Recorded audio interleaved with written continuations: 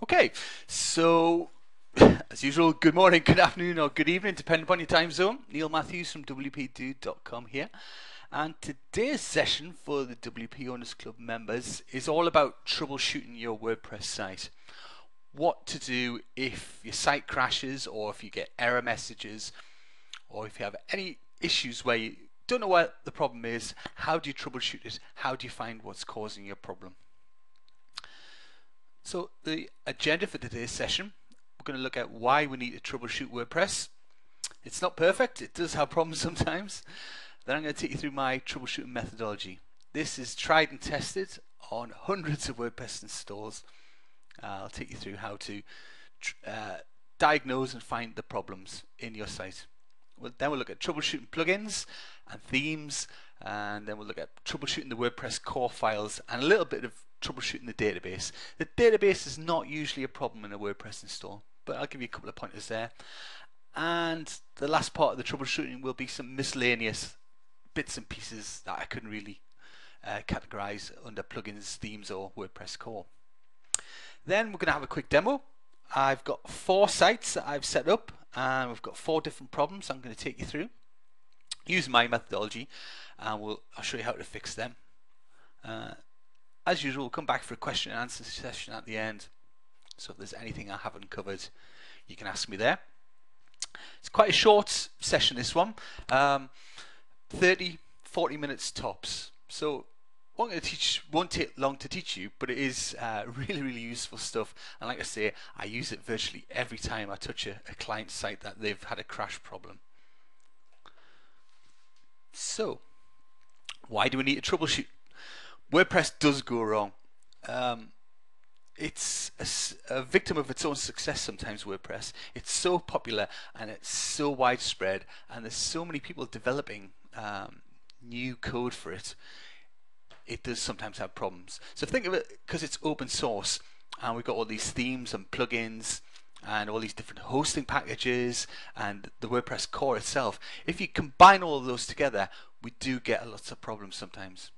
We get things like hosting isn't configured properly. We'll get conflicts between plugins and themes, conflicts between plugins and the core WordPress files.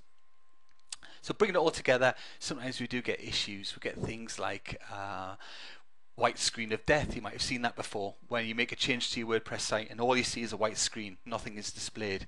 We get header already sent error messages, we get memory errors, we can get corrupt files, we can get incompatibilities between our themes and our plugins, and of course we can also get malicious hacks and malware installed on our site.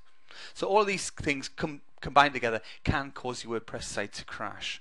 So today what we're going to do is, we're not going to look at particular issues. What we're going to do is look at a methodology that will teach you how to diagnose and find where the problem is in your site. So what is my methodology? Excuse me.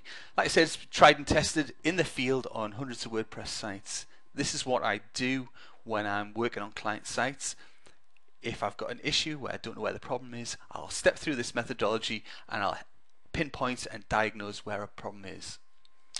What I'd like you to do is think of your WordPress site as an onion, and it's got lots of layers in that onion. So what we need to do is remove layer by layer and try and pinpoint where our problem is. We remove a layer, test to see if our problem is gone. If it's not gone, we'll move down to another layer, remove that layer, and so on and so on. The layers I'm talking about are things like at the top, plugins. Moving down, we've got the theme, then the WordPress core files. Underneath that, we've got a database, and lastly, we've got the hosting package that it's sitting on. I put it in that order because 9 times out of 10 you'll probably find it's a plugin error. So always go plugin, themes, WordPress core, database, and then hosting last. So you step through those layers, removing them one at a time to see if your problem is solved.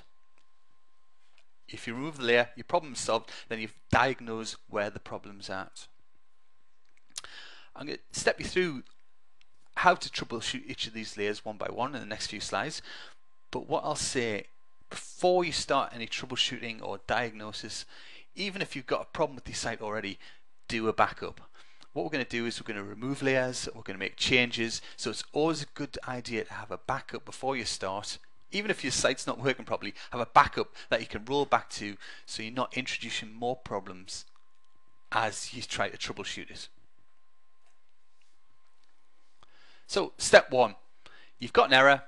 The first thing you should do is troubleshoot your plugins. The way I like to do that is to remove plugins entirely from the equation by disabling all the plugins.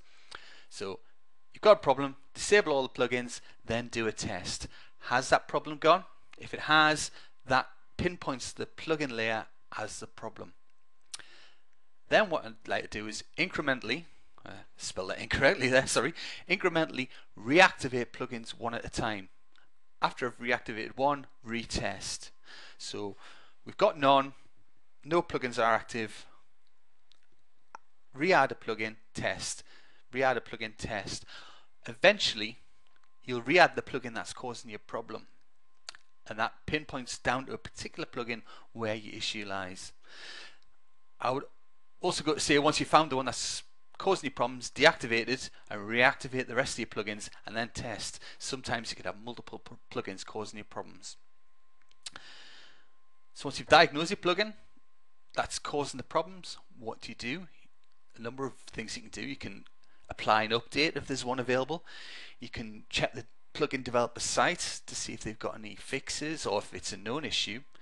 You could raise a call with the plugin developer, bring it to their attention, and hopefully they're going to then provide a fix to you. So if after you've disabled all your plugins you still have an issue, it's time to move down a layer.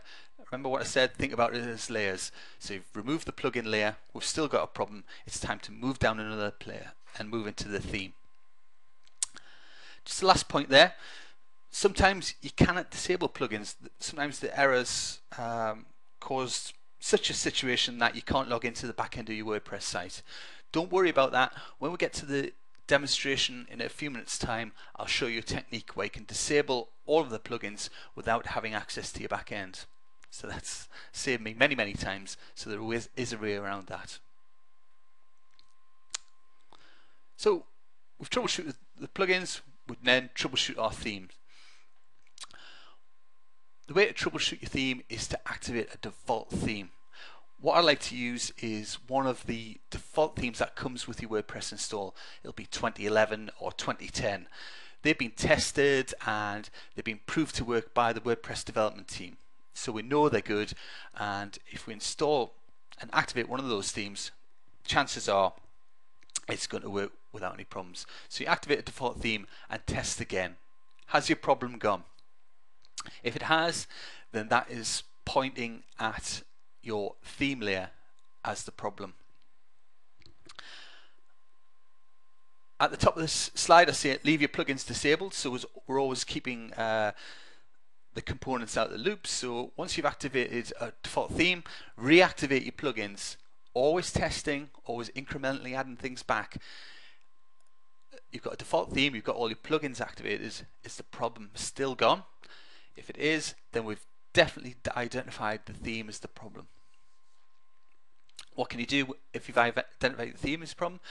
Well, you can then go into your theme and start pulling that apart and segmenting that. So things you can do there is you could take your sidebar widgets out. Perhaps there's something in there that's causing the problems. Again, take them out, test, re-add the widgets one at a time.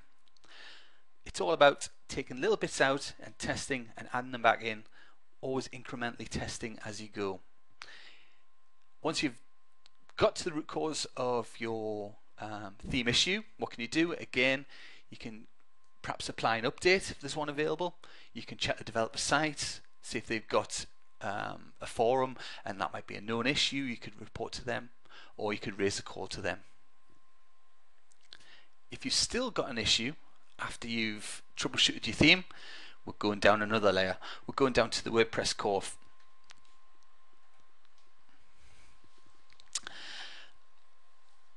As we work through these layers, just to point out again, the majority of the problems will be at plugins. You get fewer at the theme layer, and again fewer still at the WordPress core.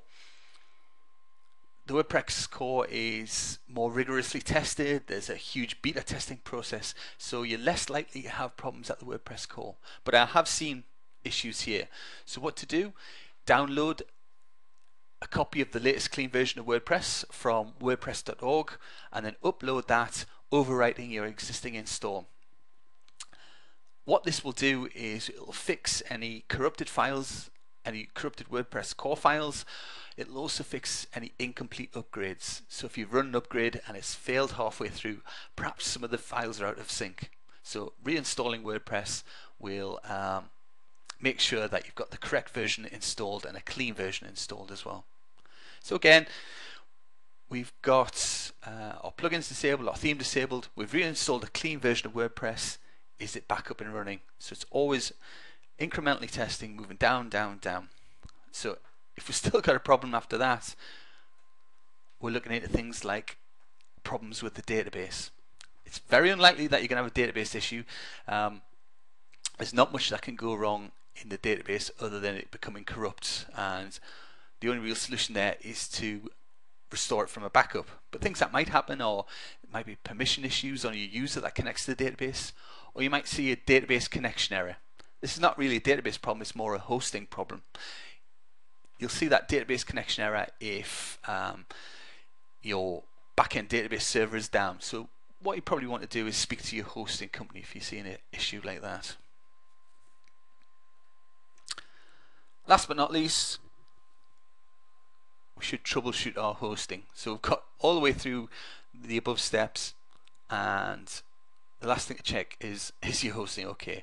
If it was working previously, it probably is. So this is just the final step. Things you might want to check are, does your hosting meet the requirements? If you check wordpress.org, there's a hosting requirement document. I'll put that in the members area so you can find the link for that. Some other issues I've seen, it might be that your hosting hasn't got enough memory.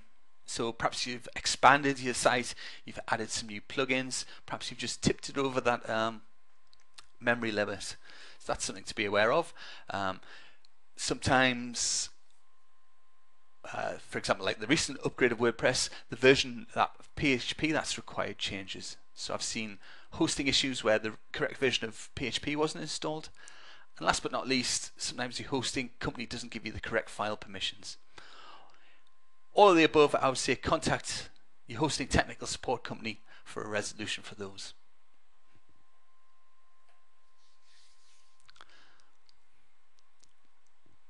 Last couple of things I want to talk about before we go into the demonstration, and that is a couple of miscellaneous techniques. The first one is the fact that you can enable debugging on WordPress. What that means is all the error messages, all the system messages can be displayed on your screen. If you get any issues that, or for example, if you're out of memory errors, they're not necessarily going to be shown to you. So if you enable debugging by adding this line here, define wp debug equals true in your wp-config file, that'll display a lot of debug information where you can help to diagnose your problem.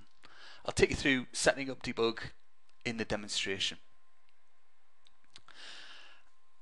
Another good test is to try viewing your site in a number of different browsers. Sometimes you'll see issues in IE, for example, that you won't see in Firefox or Chrome or any of the other browsers.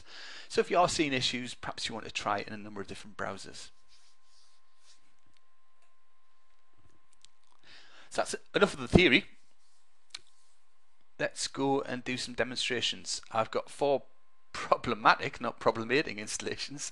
I've got 4 problematic installations that I've built, and I'm going to take you through troubleshooting plugins, troubleshooting themes, and I'm going to show you how to install debugging in the wp-config file. And last but not least, I'll also take you through some techniques to fix problems if you cannot access the dashboard. So without further ado, let's go over to my browsers and we'll start fixing some sites using my techniques.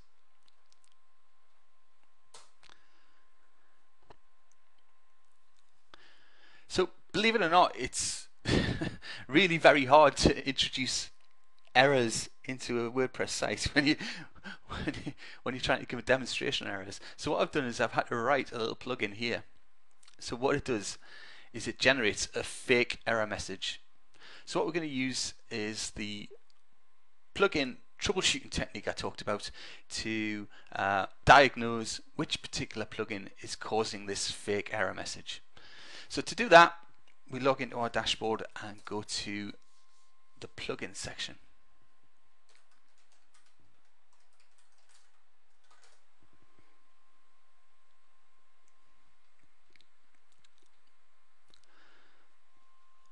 So first things first, as I said, what we need to do is disable all of our plugins. So I've selected everything. Let me just switch that off. I've left the warnings active. I was just testing them before we started this section. So we're getting ahead of ourselves. Let me just disable that first of all. As I always say every week, this is completely live. No safety net, so there will be issues. One moment, please.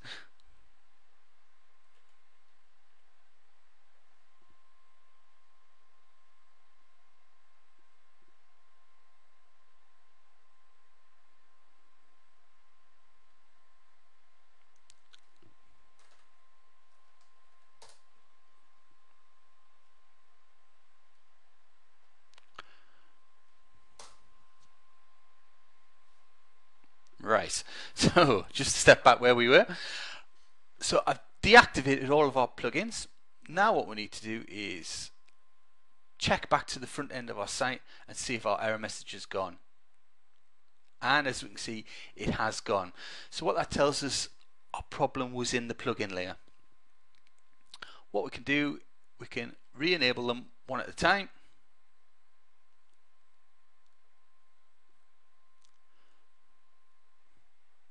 Checking each time to make sure that we haven't reintroduced the problem. When we do reintroduce the problem, that means we found where the problem is. So you can either do them one at a time, or to save time you can perhaps enable 50% of them like this.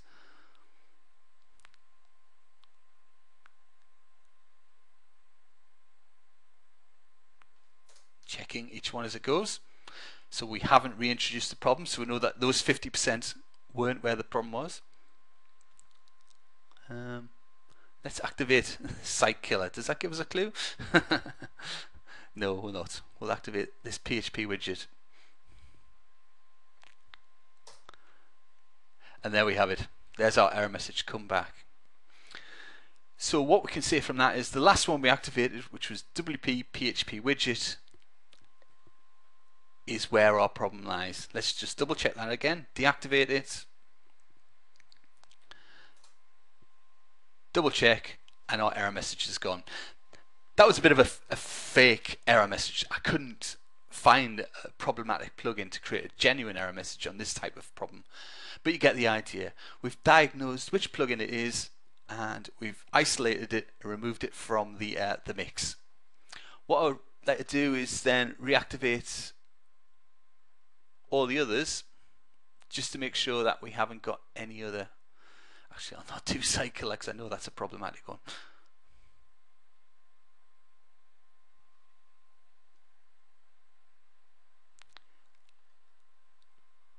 And as we can see,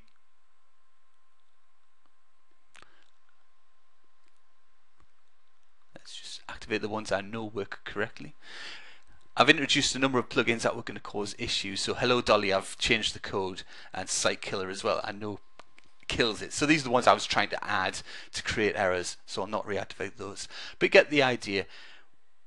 Find the one that's causing you problems, reactivate the rest, test again, always making sure that you haven't introduced more issues. So that's great. We've been able to log into the back end of our site and deactivate plugins. But what happens, for example, as we have with this site here, where we cannot log into the back end? Try to log in and it's still giving us an error message. So we don't have the facility to log into WordPress, we don't have the facility to deactivate plugins. What do we do? Well, the technique here is to attach to your site using FTP and rename the plugin directory. Let me show you how I would do that.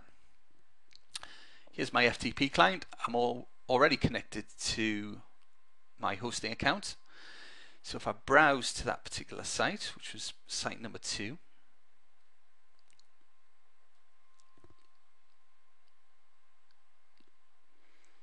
and then I go down to WP-content, which is where our plugins are held, and then if I simply rename the plugins directory, perhaps plugins_temp, what this does is it fools WordPress into thinking there aren't any plugins installed. So if I go back to my install now and click on WP-admin, it lets me log in now.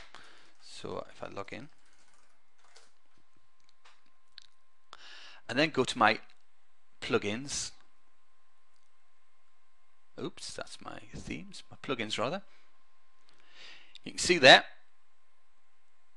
what's happened is it's realized that those 2 plugins that were previously active aren't available anymore, and it's marked them as deactive or inactive. If I go back to my FTP and rename those again,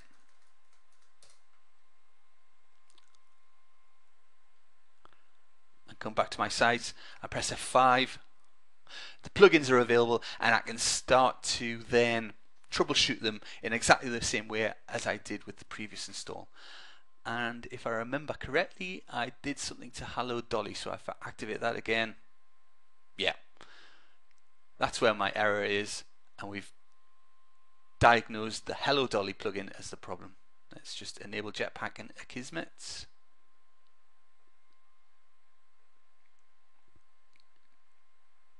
Yeah, so those other 2 worked fine. Hello Dolly is our problematic plugin. Obviously I've created this problem, I've recoded Hello Dolly, but then you would go off to the plugin developer, search their site, perhaps apply a fix if there's an upgrade available, or submit a query to their help desk. So that's the plugin layer. We've removed those. So imagine we've still got a problem after we've fixed the plugins. We'll go down a layer to the theme. Here we go, we've got another problem. We've got another site number 3. It's throwing up an error message. Whenever you're diagnosing it, I always recommend that you pay particular attention to the error messages. Immediately this is telling me that it's a problem in the themes. So it's WP content themes, very plain text where the problems lie. It's even telling me which file to look at. Sometimes you don't get this level of error message. Sometimes all you get is a white screen, so you need to start from the top and move down through the various layers. But in this case, I would probably start by troubleshooting directly at the theme layer. So if we log in,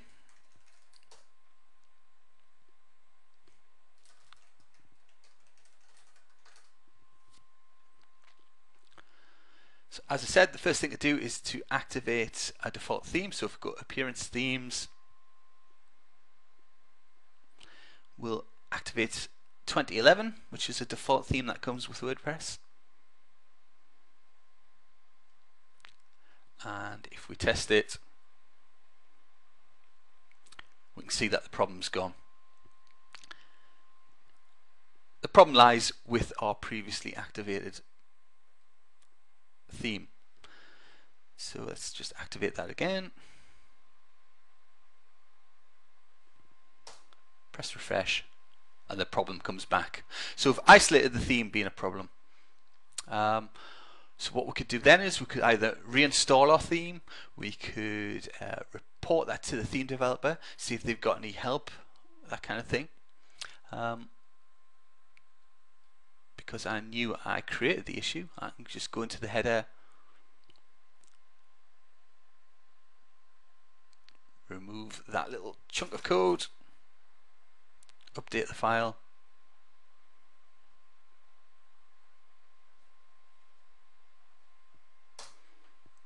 and refresh, and there we have our site back. But if you were to reinstall your blog, or reinstall your theme, or to get a clean version of it, that's the same effect. So it's always concentrating on isolating and removing layers, and then focusing on that and repairing that little bit. That's the whole basis of the methodology. Last but not least, what happens if we've got a problem with our theme and we cannot log in? So if you've got a problem with your theme, what you've probably done is you've removed all your plugins, you still can't log in. Now you go down this layer again and remove your theme file. So again, FTP. So we want to go to site number 4 this time.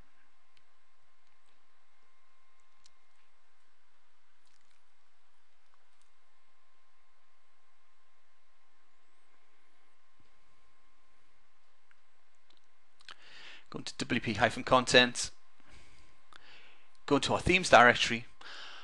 What we need to do is just quickly add a quick word of caution there. We don't rename our themes directory as we did with our plugins. What we need to do is rename the directory of individual themes. So this is the active one. Rename that to _temp.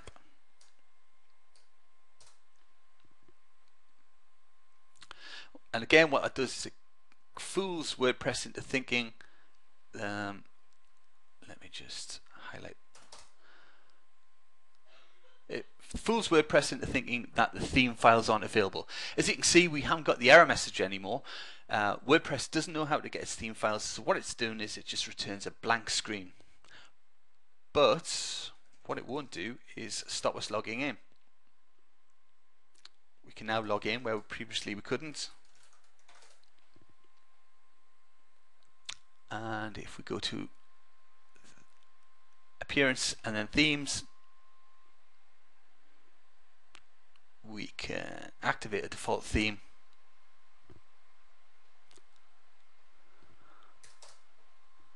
And our site is back online.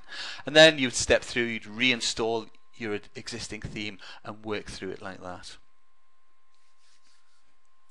Okay, so that's taken us down through 2 layers. The third layer, if you remember, was to reinstall WordPress. I'm not going to take you through that, it's a bit long-winded, but essentially you'd go to wordpress.org, download a clean copy, and then using FTP from your local drive, you just upload it and overwrite your existing install. So that's taken us through all those layers, and we're able to troubleshoot and find where our problems are. The last thing I want to take you through in the demo is to show you how to enable debugging.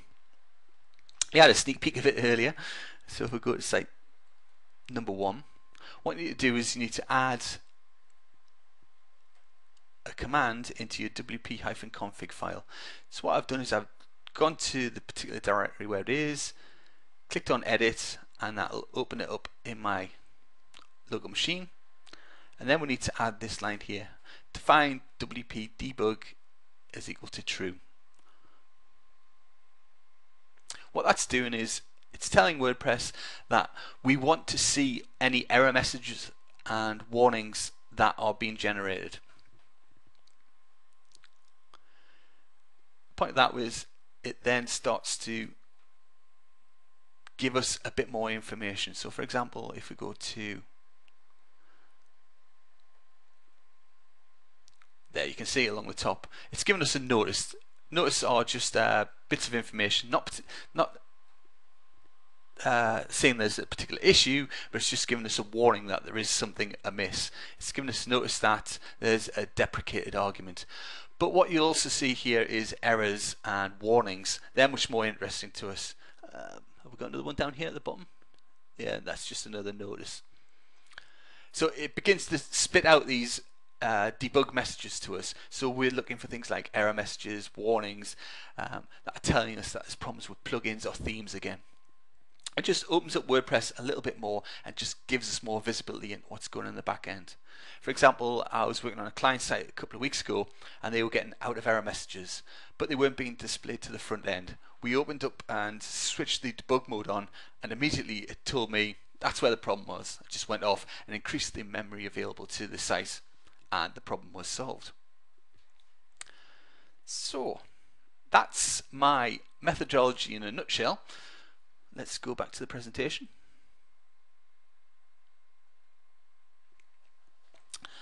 So quick recap.